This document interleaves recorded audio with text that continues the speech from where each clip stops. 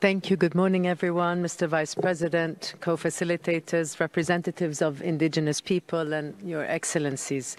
It's a privilege to be here today. 10 years ago, at the World Conference on Indigenous Peoples, world leaders reaffirmed their commitment to the United Nations Declaration on the Rights of Indigenous Peoples.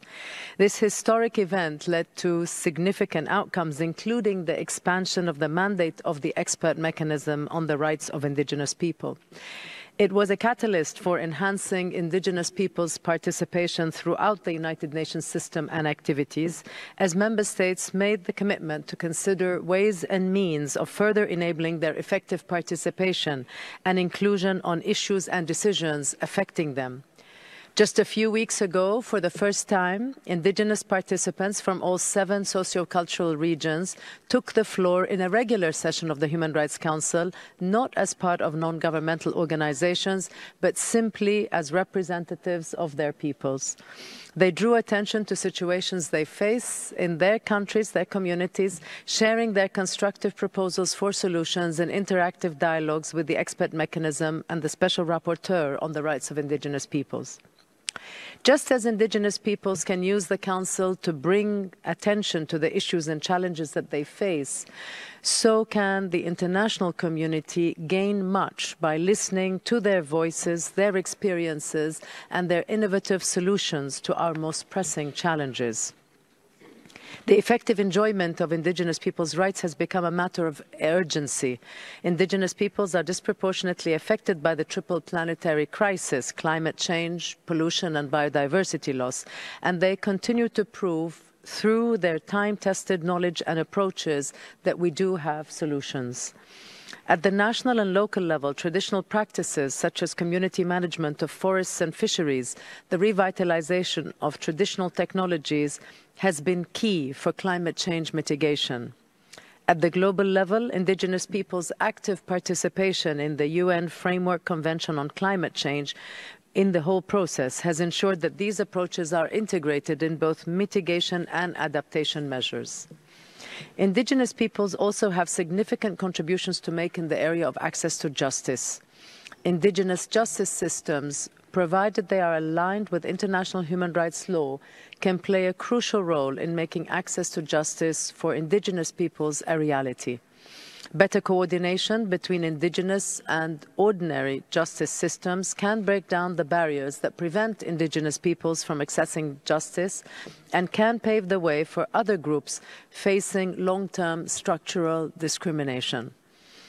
Enhancing the ability of indigenous peoples to meaningfully participate in decision-making also is an attainable goal. It can be done by opening up spaces where issues that directly concern them are discussed and decided, and I commend the Council for its leadership in this regard.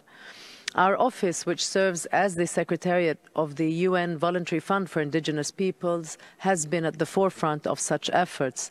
Thanks to the fund, we have 20 indigenous representatives from all 7 sociocultural regions present with us here today. In a context where financial constraints continue to be one of the main obstacles to the participation of indigenous peoples, the work of the fund is invaluable, and I encourage all member states to support its mandate both politically and financially. Dear friends, as the discussions at the first intersessional meeting underlined, we have a collective responsibility to ensure that participation of indigenous peoples is anchored in the principles of self-identification and the right to self-determination. We also need to promote the broadest possible representation of indigenous people in the Human Rights Council, taking into account their diverse forms of organization as well as gender and geographical diversity.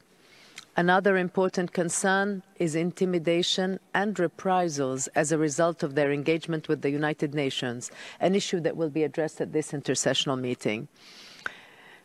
I want to recall that restrictions on civic space have become a global phenomenon, with increased attacks, intimidation, and harassment against human rights defenders, journalists, and other civil society representatives who seek to shed light on human rights concerns or simply to contribute to public life. Our data suggests that in 2023, at least 42 indigenous human rights defenders were killed in 11 countries. I'm sure the actual numbers are much higher.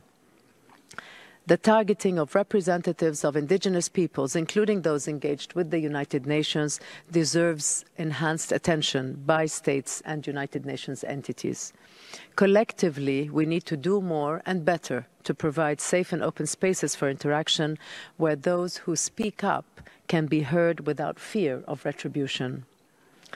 Your Excellencies, I invite you all to continue to build on the excellent work of the first intersessional meeting and to use this forum as a space for innovation, to exchange experiences and ideas, to strengthen the full, effective and meaningful participation of indigenous peoples in the work of the Human Rights Council.